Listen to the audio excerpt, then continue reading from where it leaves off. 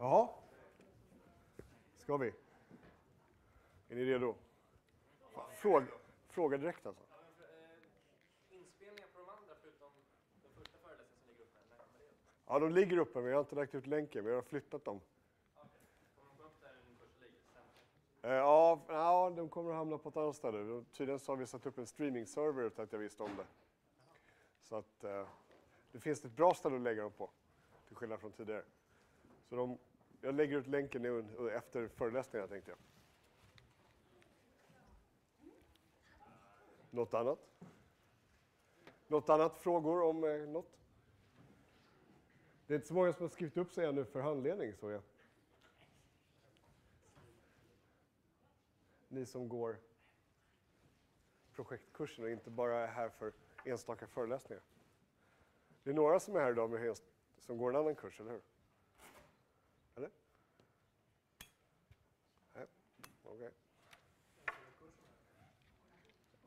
Några föreläsningar samkörs med en annan utbildning. Så om det är mer folk än vanligt ibland så beror det på det. Okej. Fråga har vi. Ni har försökt få klarhet hur du tänker betygsätta alltihopa, men det blir inte riktigt smartare av hur du har delat upp poängen. Okej.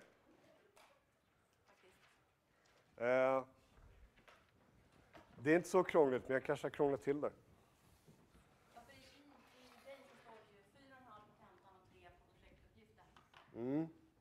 Men det man får göra är att hålla isär poänguppdelningen och examinationsformerna. För det behöver inte finnas en konkret koppling mellan dem. Kopplingen finns. Hur många individuella poäng det är, hur mycket på gruppen och hur mycket på tentan. Precis. Gruppuppgiften är 4,5, eller den är 3, va? Så var det. Det är så mycket kurser som snurrar till det för mig. 3 poäng i gruppuppgift.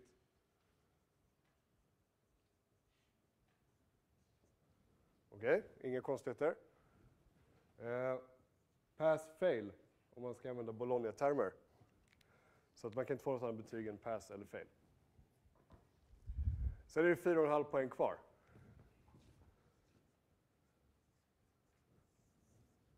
Och det är uppdelat mellan tenta och individuell insuppgift. Exakt hur poängen är uppdelade, de väger ungefär lika tungt. Så måste vi veta, om man klarar tentan, då ska man ju få en viss antal högskolepoäng för det. Inte nödvändigtvis, det beror på mer examinationen. I och med att Bologna finns nu så kan delar av det teoretiska materialet kan examineras på andra sätt än tentamen. Som vi har förstått så varje examinationsdel ska ha fördel med ett antal poäng till sist. Okej. Då har vi olika uppfattningar helt enkelt.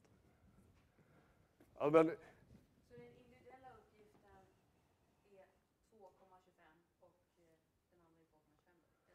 ja, det var det jag hade tänkt. Rent praktiskt så blir det så. Ja. Ursäkta?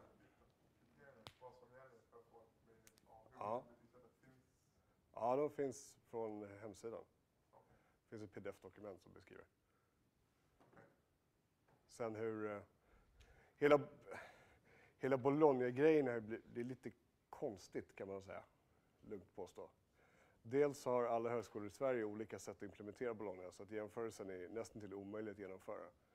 Plus att alla länder i Europa har olika implementationer av Bologna.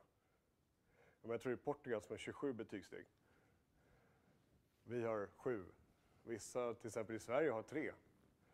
Det finns vissa skolor som helt enkelt sket i Bologna och säger vi kör Bologna, men vi kör bara 3 steg. Till exempel. Så. Kompletterande fråga också. När det gäller den individuella. Ja. Du sa att vi skulle prestera någonting i MS Project där individuellt. Kommer det stå väldigt tydligt att det här, för att det är ju så att det är kopplat till ett case och så är det frågorna efter caset som du ska besvara. Står det där i att du ska göra den MS Project eller ska vi bara förutsätta att vi ska göra allting i MS Project? Grundtanken är att går det att göra i Project så ska man göra det, men det finns mycket frågor som inte är av den karaktären. Alla frågor som har en planering att göra i någon form går att göra i MS Project. Ja, fast det står ju inte specifikt. Det är inte varken ettan eller tvåan att du ska göra det någonting i MS Project, utan du ska planera typ fas 1 i individuella 2. Du ska liksom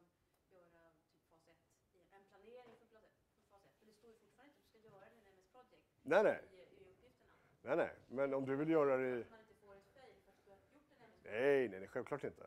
Men alltså, en planering i den där världen de kommer ifrån handlar ju mångt och mycket om någon form av Gantt-schema eller liknande. Sen om du gör det på papper eller om du gör det i Excel eller om du gör det i Microsoft Product eller om du gör det i Gantt chart eller vad du nu vill göra det är upp till dig. För det står inte väldigt explicit. Liksom. Nej. Det är väl bara för jag tycker Nej, absolut inte. Sådana dumheter är bara löjligt. Lös uppgiften bara. Ja, men det var det jag ville slå. Så är det okej. Så tanken är att de här två tillsammans skapar de här 4,5 poängen. Och de väger lika tungt. Ja. För det tror jag är det man vill veta. Men får man inget inrapporterat då? Om man säger att man failat tentan till exempel, Mm. men att man får ett bra betyg på inlämningsuppgiften. Får man inget inrapporterat då? Nej. Men ni har en poäng, man kanske borde dela upp det till nästa gång. Absolut. Ska man i den individuella tala om hur man har uppfattat uppgiften så att man själv gör en viss avgränsning? Så att, för uppgifterna är ju extremt tolkningsbara. Om du tycker att det behövs, så visst. De flesta uppgifter har ett konkret svar. Som är någorlunda rätt i alla fall.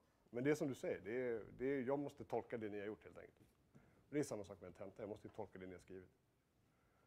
För tentan kommer inte att vara av karaktären, nämn 3 grejer som har med det här att göra. Vilket ni säkert har märkt också om ni tittar på. Så det är liksom mer diskussionskaraktär, så det är ändå en massa tolkningar som måste till. Men jag skulle inte oroa mig allt för mycket.